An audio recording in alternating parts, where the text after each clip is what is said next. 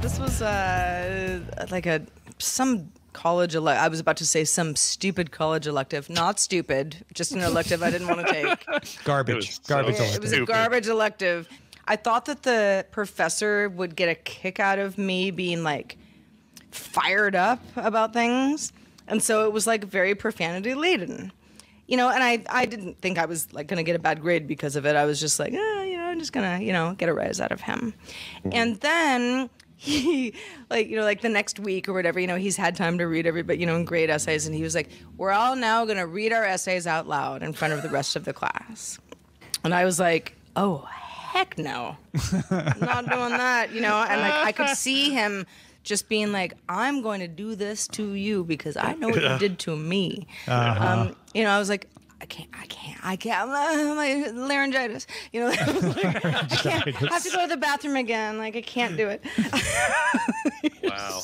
Like, you know what? Someone should do this. Go to Chat GPT 4 and say, do a joke, and then say, was that funny? Well, let's see what the robot says, because that's what we got to start getting used to. The robot, if the robot just says, that was hilarious, that's all we're going to get in the future. That's it. I tried it. This is not GPT-4. This is just Chat GPT free version. So I think it's still 3.5. I said, tell me a joke. You want to know the joke? Yes. Yeah, go. It said, why did the tomato turn red? Because it was embarrassed. Because it saw the salad dressing. That's terrible. I'm going to say, tell me a funnier joke. Tell me make it incrementally have to be funnier. Tell Put me some like pressure on it. An actually good joke. Sure. Here's another one. Why don't scientists trust atoms? I had one, but I lost it. Go, tell me. Because they make up everything. Shut up, dude. That's so much worse than I thought it was going to be. Okay, I'm going to say, great. Tell a joke that is 78% funnier.